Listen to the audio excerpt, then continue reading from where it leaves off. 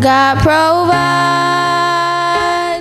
so why do I worry about my life when He comes to my rescue 1,000 times?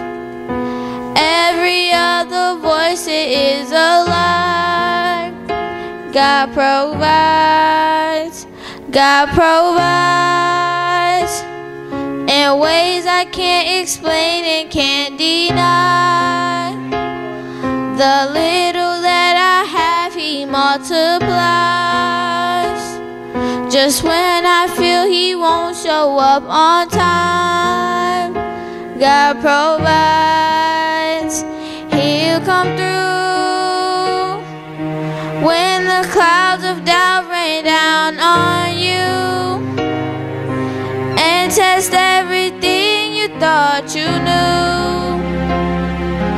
Now you finally see what God can do for you. So tonight, close your eyes, there's no more need to fight. Watch God provide. God provides. It's hard to say when there's no food to eat, and what I see is all that life will be. And will this be another year of misery for me? But my faith can't survive on just things I see, and my feelings can't control my destiny. See, God, I only want what you believe for me. So tonight, close your eyes, there's no more need to fight. Ooh, watch God provide. He will provide before your eyes. Oh, He will, He will.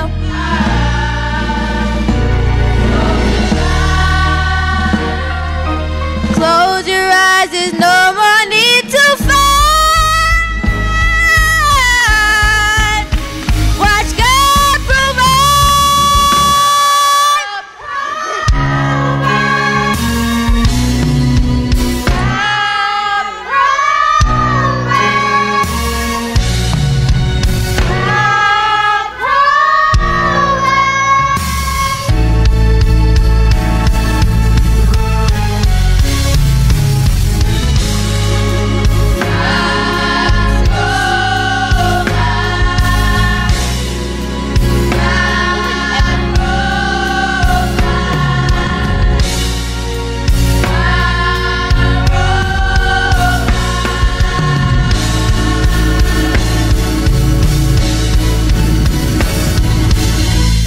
So tonight, close your eyes, there's no more need to fight.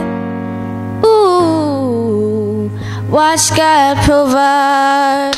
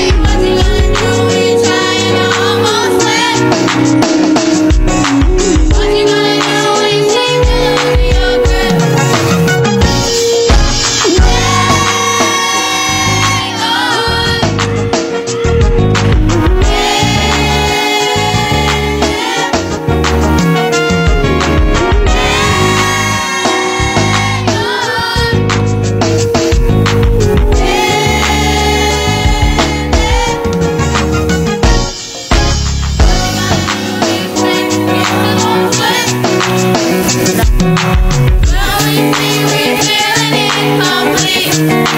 Tell me what you gonna do. We're trying to almost let. What you gonna do? We seem to lose your grip.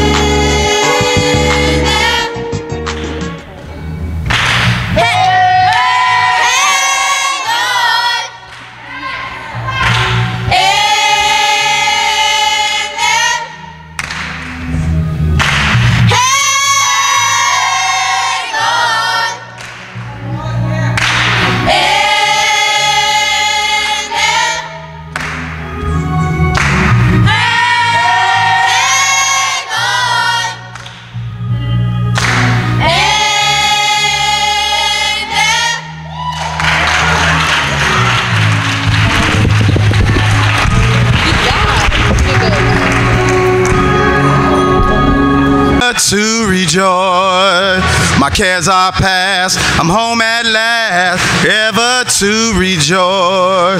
Oh, I want to see him, look upon his face, there to sing forever of his saving grace. Roam the streets of glory, let me lift my voice. My cares are past, I'm home at last, ever to rejoice. Thank God again. Amen. I thank God again. Oh, I want to see him. Am I the only one that wants to see him? Am I the only one that wants to roam the streets of glory? Y'all awful quiet in here today. Oh, I want to see him, look upon his face, there to sing forever of his saving grace. On the streets of glory, let me lift my voice. My cares are past, I'm home at last, ever to rejoice.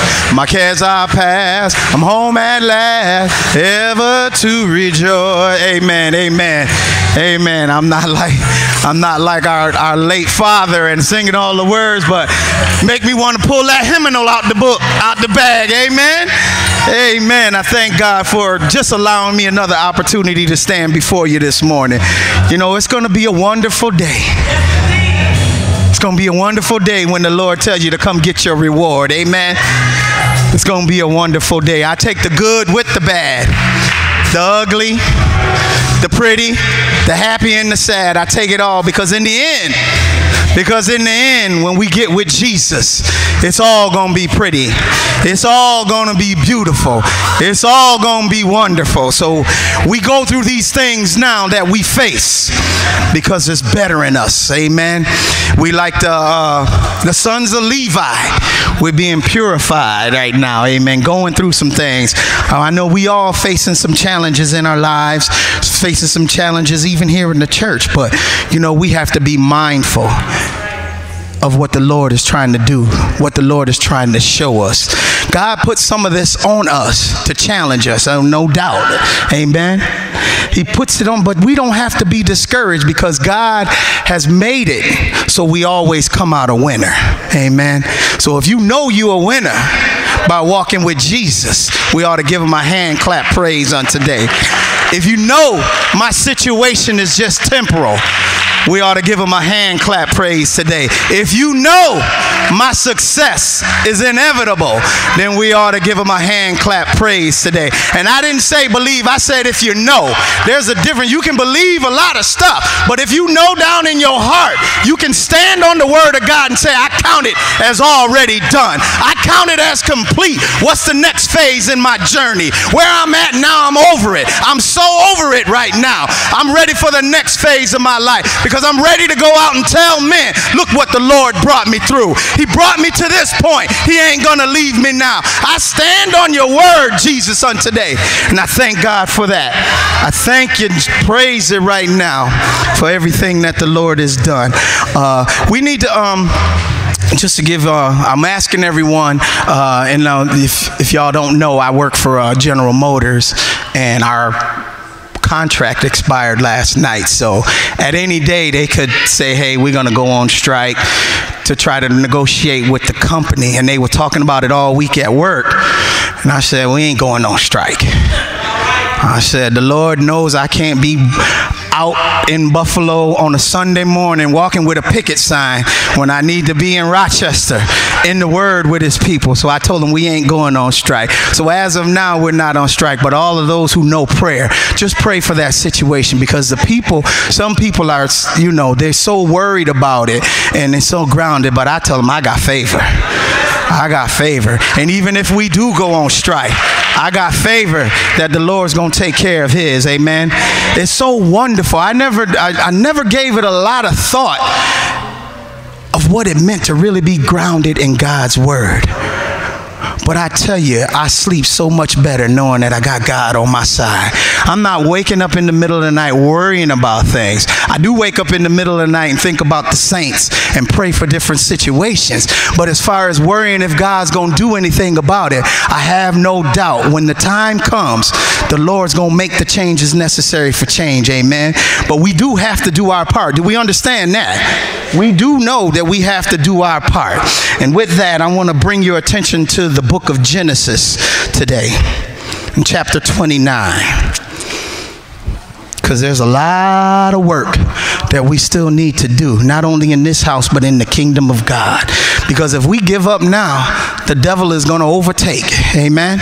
So we have to be grounded in his word at all times. There's no better book than the Bible right now. There's no better reading than the Bible right now. So in Genesis chapter 29, call your attention to verse 18, 21, and then 25 through 29. And it reads as follows. And Jacob loved Rachel and said, I will serve thee 7 years for Rachel, thy younger daughter. And Jacob said unto Laban, give me my wife, for my days are fulfilled, that I may go in unto her.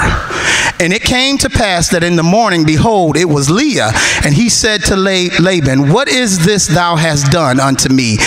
Did not I serve with thee for Rachel? Wherefore then hast thou beguiled me? And Laban said, it must not be so done in our country to give the younger before the firstborn. Fulfill her week, and we will give thee this also for the service which thou shalt serve with me yet 7 other years. And Jacob did so and fulfilled her a week, and he gave him Rachel his daughter to wife also. May the Lord add a blessing to the readers, hearers, and doers of his word. I want to go back up to verse 20. I didn't read it, but I want to go back up to verse 20. And it says, and Jacob served 7 years for Rachel, and they seemed unto him but a few days for the love he had to her. I want to call your attention to the first 3 words in that verse. And Jacob served. And Jacob served. And so with that, my subject would be, you got to put in the work. You got to put in the work to get what you want from God. God has already promised us things, but he also wants to see us put in some work. Amen. He want us to, we're not supposed to be bumps on a log. You know, and when you look, we know this story how Jacob, he was instructed by his mother to go into the land of her people. And so that way that they would marry, they would keep the bloodline intact. And so that was his first thing when he was running from his brother Esau. He went into the land being obedient to what he was taught. That brings me to the Great Commission in Matthew, when the Lord told him to go out, I'm paraphrasing, and spread this gospel and draw men unto Christ. Have you been doing that? We've been charged by the God that we serve to go out and put in some work. Amen. We have to put in some work to get something in return. Now, when we look at this story here, we look at the end of the last Sunday school year, before we started in this quarter, the last quarter, it was talking about covenants. All about the covenants between Ruth and her mother-in-law, and covenants between God and his people. So Jacob entered a covenant with Laban. He said, I love Rachel so much that I'll serve you for 7 years. Not for payment. I'm just going to work for 7 years so that I may receive her hand in marriage. And the scripture says, and he served 7 years for Rachel, and they seemed unto him but a few days. See, because when you're working towards something that you really, really, really want, it doesn't matter how long it takes. You know, because the confidence is in, I'm going to achieve what I'm looking for. So when we serve and work for the Lord, because we already know that I'm going to achieve what I'm working for. Scripture says Jacob loved Rachel, and he was willing to work for them 7 years to hold her hand in marriage, to receive her hand in marriage. Are you willing to put in the same work for God? Are you willing to say, Lord, whatever it is you would have for me to do to help your kingdom to grow, put it on me. I'm ready to go forth. Because we say all the time, oh, I love the Lord. Do you? Are you ready to roll up your sleeves? Are you ready to get down and dirty for Jesus? We got down and dirty for the things we wanted before we were saved. So are you ready to get down and dirty for Jesus? Because the outcome is always going to be greater than anything that we could have achieved in the past. It says, but the work for the Lord is until we die, until death. We was just singing the song.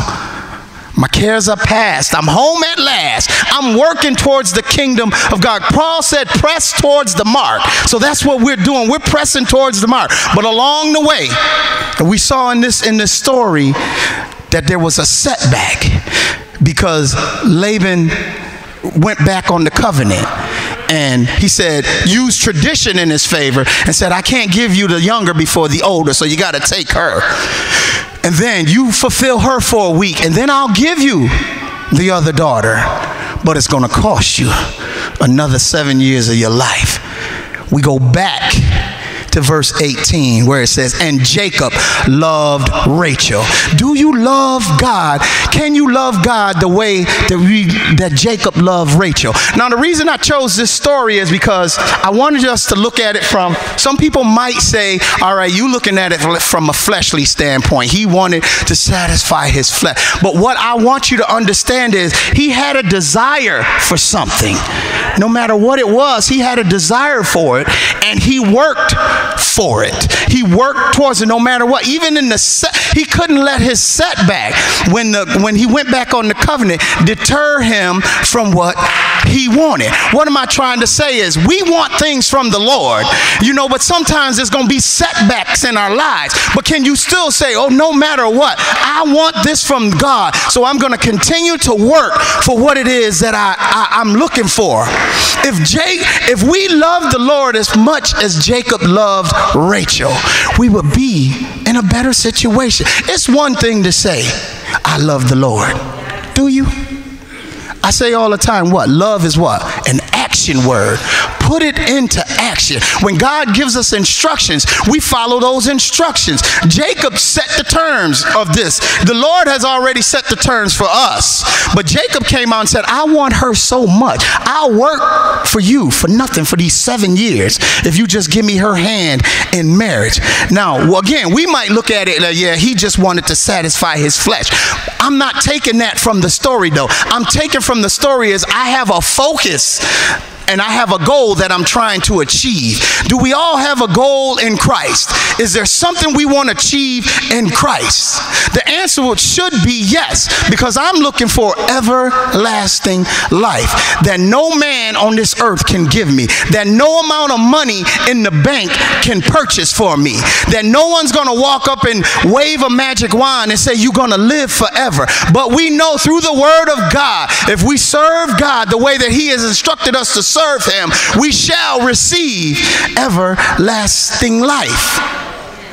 So I would ask you on today, think back to when you first got saved. It was a new feeling. At least for me it was like something I had never felt before when the Holy Ghost overtook me. And it was like something that I had never ever in my life felt before. And that sparked the fire in my life. Where's your fire at today? Is your fire still burning for Jesus, or has it dwindled down a little bit? Have we let things that come up in our lives deter us from that same burning fire that we had before? You got to want it in your life. Do I want it bad enough that I'm going to serve no matter what happens, even under setbacks? It troubles me when I hear people say, well, I'm mad at God because he did this and he did that. God is the author and the finisher of all things. We have to understand that all the things that go on in our life were predestined. But if they don't kill you, they strengthen you. If they don't take you out, if you don't succumb to them, because sometimes we just give up.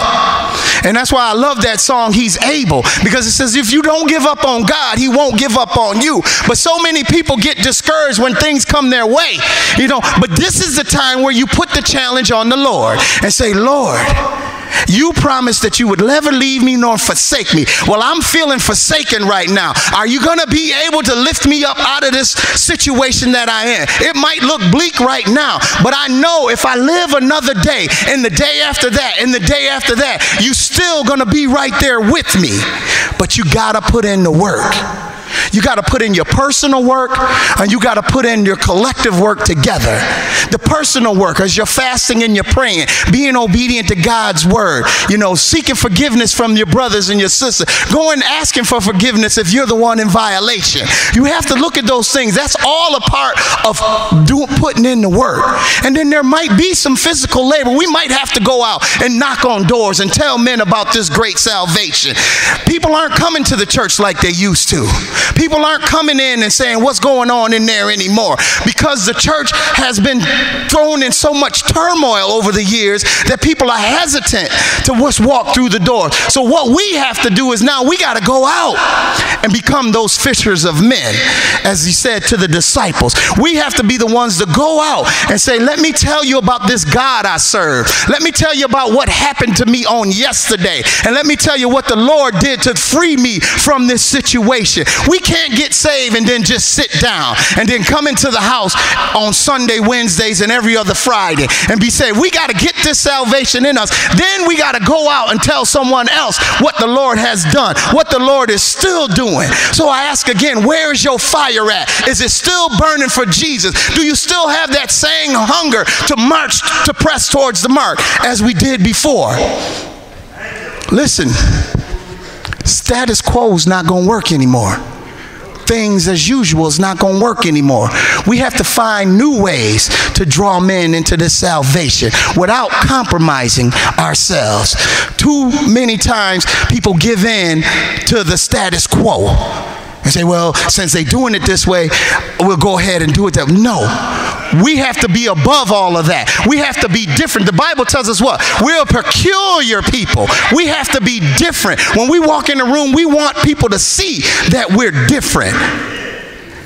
Then you can go and you can ask God for whatever it is you want. Jacob had one focus.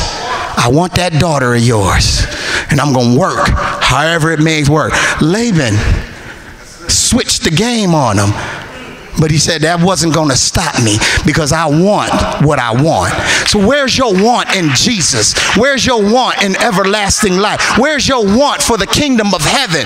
No matter what this world brings to you, can you step aside? Can you get over it? Can you just stand still until the Lord delivers you out?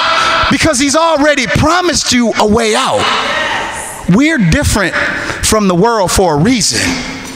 That the Lord may continue to keep us, that the Lord may show. We become the display, you know, like the window display. We become the model for what God is doing in our lives, for what God can do for people. But you got to let your light shine. You can't have your ugliness coming up again. We buried that when we got buried in Christ. So why am I still fighting? Why am I still fussing and cussing? That's not the work that the Lord told us to put on.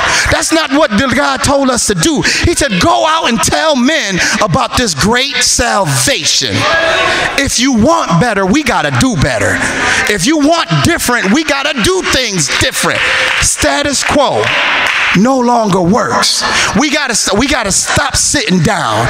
We got to stop just staying in us. Well, that's the way they've been doing. No, it's time to do. That's why do you think over time things change? They can't stay the same. Let's look at technology. If technology didn't change, we'd still be listening to the radio for the news.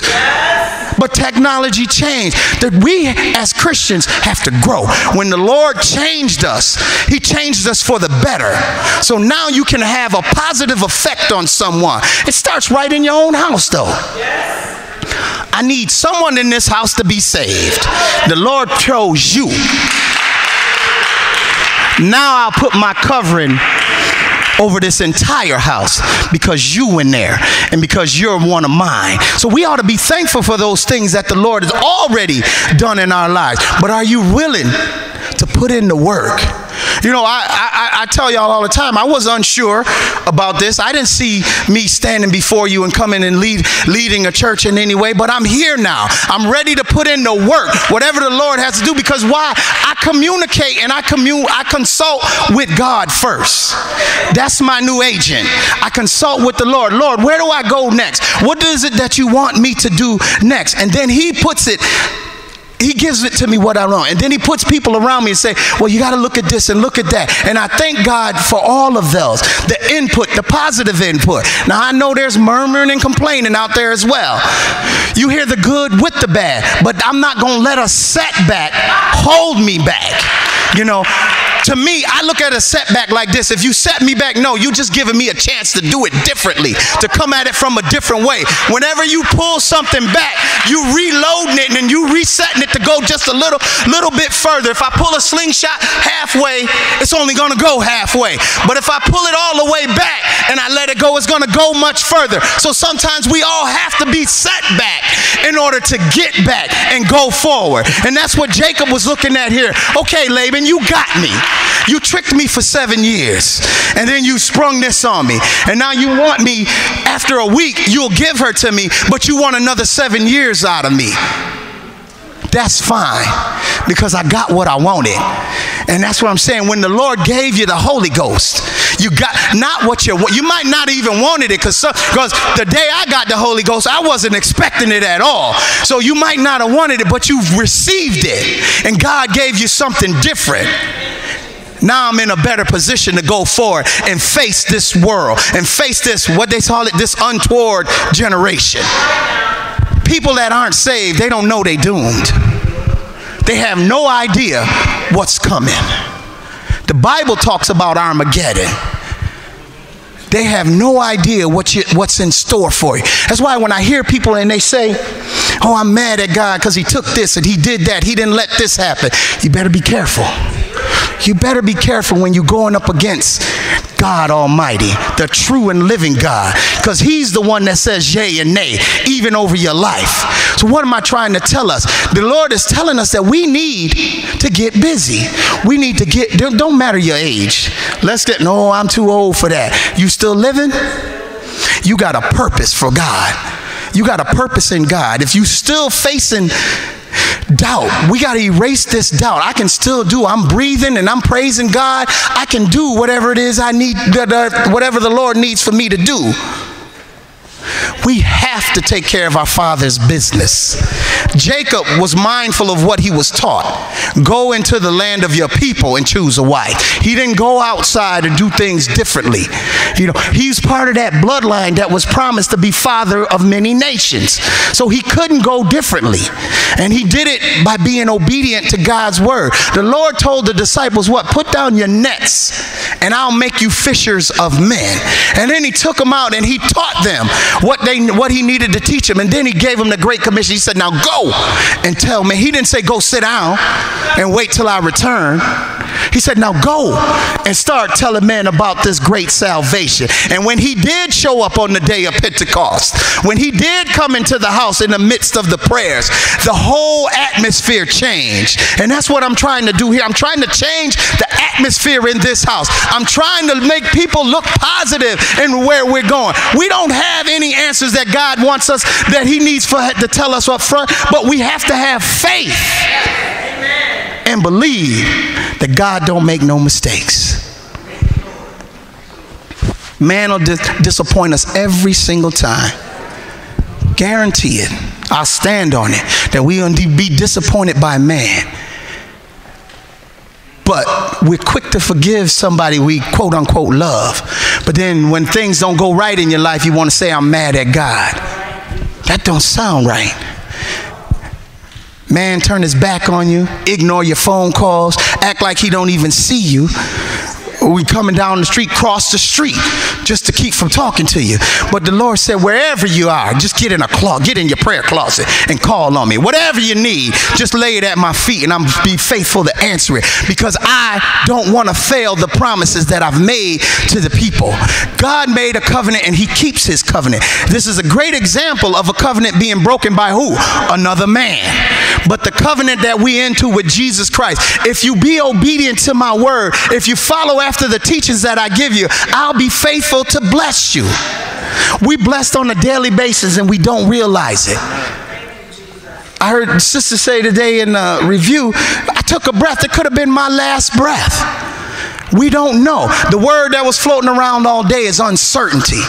But where's your faith during this time of uncertainty? Because a lot of times you just have to say, Lord, I don't know what's going on here, but you handle it. I put it at your feet. I put it on you to do something about this situation that I don't like, or show it to me in a different way so that I can see things different. I might not be seeing what I think I'm seeing, and you can let the Lord open up your eyes to certain things, but we got to understand, when we put in a work for the Lord, he's faithful to bless us. He's faithful to keep us. And not for nothing, when you get blessed, things around you and people around you get blessed. Without even, they get that residual. The residual blessings. Your blessing is yours, but when you walk by, you got residual blessings on you. It's just like when you see how when an animal gets wet and the dog come in and he shake and the water go everywhere, those residual blessings that's bringing on other, because what he said, I'll fill your cup and it'll runneth over. But what? So you won't have room enough to receive it. Those are the kind of blessings that I'm looking for from the Lord. I want the Lord to give me so much. I said, Lord, no more. I can't take anymore. Wouldn't that be wonderful to have? And then what happens? Those residual blessings fall on someone else. But we have to let this light in us shine out. We have to let the light that we have shine forth. And it's going to take some work. It's going to take some sacrifice. In the scriptures, the Lord said, can you hate your mother, father, brother, sons, and daughters, and not hate as we know it? Can you make them second in your life and make me first and foremost? Can you make me the first thought in the morning and the last thought in the evening, and all of that in between stuff I'll take care of for you? Can we stand on God's word? Do we believe the word of God? Do we believe the promises that God's made? Scripture says he's the same yesterday, today, and forevermore. If he was blessing and healing lands back then, why can't he bless and heal your land today? If he was blessing the sick, raising the dead, healing the lame, why can't he touch your sickness today and deliver you out of your situation where you have doubt? The doctor says, no, it's not right. No, I don't know what else to do. you can look the doctor in and say, well, let me go find out what the Lord says, because I have the confidence that the Lord can be the one that deliver me now. Even if he don't, I believe that my reward will still be greater than anything that this world can give me. I admired Bishop when he said, I'm ready to go home. I'm ready. He was confident that I'm going to get my reward. God has the first and final say, but he's confident. I think I did enough. I think I'm in good place. God will tell us yay or nay. But that's the kind of confidence you have to have, that yes, I've put in the work for the Lord. I've put in what the Lord has instructed me to do. And when we go through this entire story here, and we know everything, 7 years, and during that time Laban was being blessed, Jacob was being blessed, till they outgrew one another. And Jacob said, it was time for me to leave. But Laban himself even said, you being here has blessed me, but I understand I gotta let you go. You being here, what I had has quadrupled, but I understand I gotta let you go. And Jacob was like, you keep all the goods, because he had the confidence in God. You take all the good stuff. I'll take all the speckled. I'll take all the deformed animals, all the stuff that no man would want, and I'll take it with me. And when he left, God doubled it again. God gave him more. So you got to say, I can take this stuff that the world is giving to me, because when I get outside of it and I get into the word of God, God's going to take care of it, and he's going to give me my peace. He's going to show me where I need to be, where I'm at, and continue to bless me. We can't let setbacks hold us back. You want to stay in the same spot? Go right ahead. There's no growth in that. Let's get rid of the familiar, and let's get into that uncomfortable place that the Lord calls you in. I'm not saying go off on your own, be rogue, but I'm saying when the Lord starts to draw you away and set you aside, look out, because he's getting ready to use you. He's getting ready to make a great example out of you. He's getting ready to show, man, look what I do. This is what I do on a regular basis. I take the flawed. Every man that he used in the Bible had a flaw.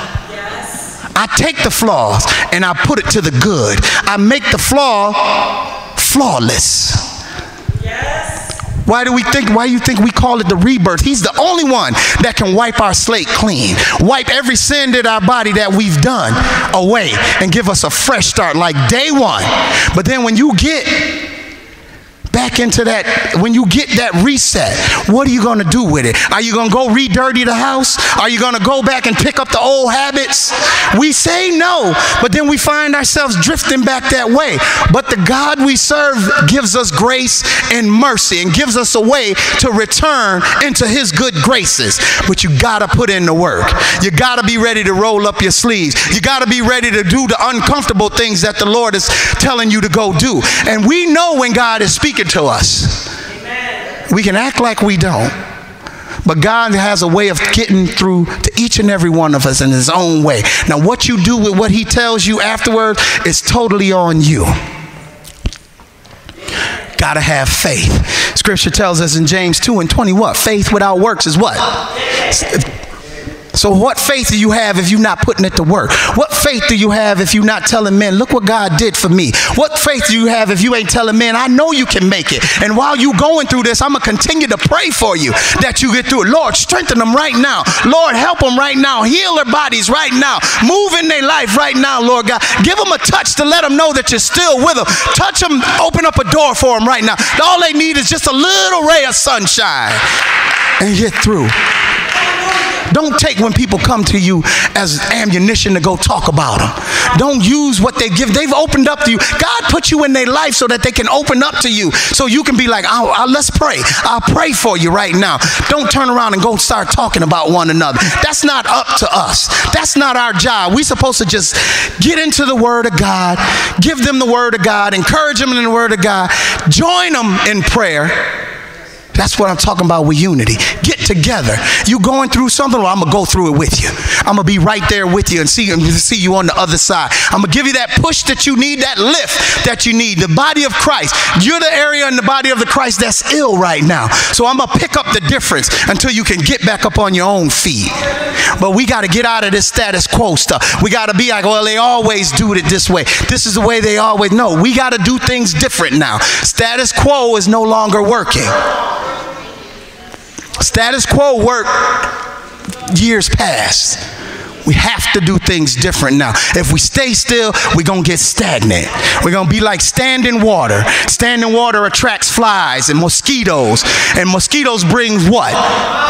Germs and diseases. Do we want to be diseased? The body of Christ should never be diseased in any way. That's why when the Lord came through, he touched and healed sickness. He didn't just come through and get sick and he touched the sickness. Get up and sin no more. Go tell men what I've done for you. In some cases, he told them, just be quiet. Let them marvel at what's happened to you. They got mad because he didn't make it in time when Lazarus passed away. This is how powerful the Lord is. He said, he's not dead. He's just sleeping. God can look at death. If the God we serve can look at death and say, he ain't dead, he just sleeping. He was waiting for me to get to him. He was waiting for me to come through. And what did he say? He said, Lazarus, come forth. Lazarus strolled out like, what y'all doing out here? So what I'm trying to say is the situations that you facing, even though they look bleak, this God conquered death. Death is final. So your situation, it has not taken you out. Use it as a point to encourage yourself. I'm going through this. I was talking to one of my coworkers, and they were talking about someone that's in the ministry. I can't remember if they had a church or not, but they was in the ministry, and they said, oh, you know what, you just got to keep praying and encourage me. And the song came to me, sometimes you just got to encourage yourself. You just got to build yourself up. I can't wait till I get to the church for someone to pray with me. Lord, I need you now. I need you to come through now. David said, I almost slipped, but the Lord said, not today. I'm right here with you to stand you up and right your ship. Yes, you've had a setback in your life. Lord, I need you now. I can't wait till the doctor gives me that final test. Lord, I need you to go inside that doctor with favorable results before I even get there. I'm putting this on you. Sister Perry had me laughing when she said, I told the Lord, if you let me and my kids get kicked out, I'm going to tell the saints. The Lord don't want you to badmouth him. The Lord don't want you to go out and say, the Lord didn't do this and the Lord didn't do that. That's why when you think you're on the brink of failing, he's going to come through. Song says, I almost let go, but God kept me. God picked me up. God saved me from falling. So not give up now. So why wouldn't you? You know you've been to the edge before. You know you've been on the brink of discouragement. You know you've been on the brink of giving up. But the Lord pulled you back from the edge. Now once he pulls you back from the edge, why wouldn't you go do some work for him? He get gifts and callings for a reason. To grow this kingdom, not just to sit on it and get the well I got. Well, I can do this and I can do that and I've got this and I'll make that. What have you done for God with that same gift that he's given you? How have you paid the man who gave you that gift back? He said, I don't want it back. I just want you to help my kingdom to grow.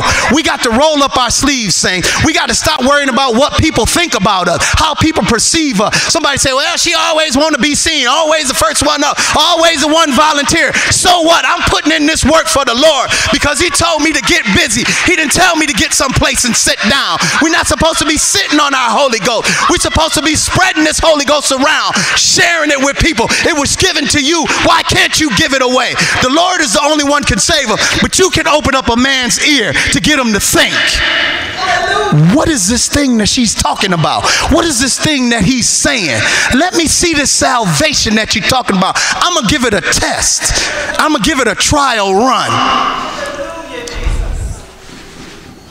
We would have a lot less problems in our lives if we went to God first. But it's always seemed like the hopeless and the brokenness comes first. That's when you want to come to God, when I'm hopeless and when I'm broken. Don't wait till you get there. Don't wait till you get down and hopeless. And now you in that gray area. Do I stay or do I go? Because the Lord is faithful to meet you at the door. I was waiting. What took you so long? Why did you have to go through so much? I've been here the whole time just waiting for you to turn to me. I've been here the whole time for you to just say, Lord, help me. It's a surrender thing. Just surrender your life unto the Lord. You say, well, ministers always getting up there saying, God, you can do this and he can do this and he can do that. But they're not in my shoes. You're right. Brother Al quotes all the time. He'll put no more on you. What you're going through is for you. It's not for your neighbor. Because if it was your neighbor, they'd be right there in the same situation with you. What you got going on in your life is for you. Because when the Lord delivers you out, there goes your testimony. There goes the proof that he's still healing. There goes the proof that he's still saving. There goes the proof that he's still opening doors for me. That he's still making a way out of no way. That he's showing men that, look, he took my brokenness and he put it back together. If I smash a mug, it'll probably be impossible for me to put it back together the way that it was first formed. But if your life is in shambles and it's been smashed, God can put it back together like it never happened. God can put it back together to say, look, have you shining like a brand new out the box toy. But when you put in the work, you can't let your setbacks hold you back. You get knocked down, you gonna stay down? Because if you stay down, you're gonna get trampled.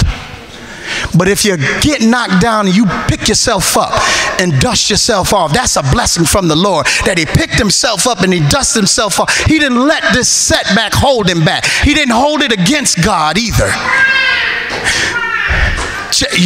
We saw it from one way. Jacob just loved Rachel, that he was sprung, starstruck, in love. Said Leah was good on the eyes, but Rachel was beautiful. His main focus was for Rachel. All this in-between stuff didn't matter.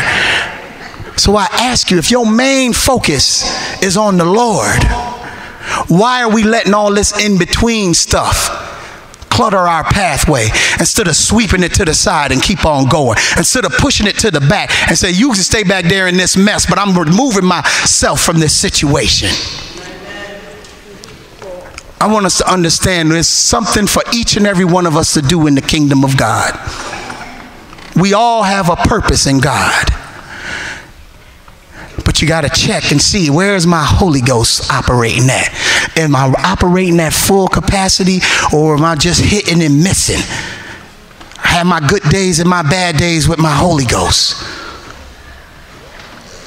Because God was the same yesterday, today, and forevermore. When he was going through and healing people, he was doing it on a daily basis. But he was teaching them about the word of God and giving them instructions on how to make it into heaven. Listen to what God is trying to tell you. Get outside of your feelings and how you feel. You got an idea? You got an idea on something? Bring it out. It could be helpful. In the Sunday school lesson, they talked about the murmuring and the complaining. That's all they did. Forgot. The teacher said, they forgot about the miracles that he did back in Egypt. They forgot about the Passover that even allowed them to come out of Egypt, because the blood was over the doorpost, and they went on, and the death angel went right past them. Forgot about those things. Got out. Take us back. At least if we die, we'd die full. If I die, I want to die full of the Holy Ghost. I want to die with my crown waiting on me. I want to be able to die and wait to hear, well done, my good and faithful servant. All this other stuff in between doesn't matter.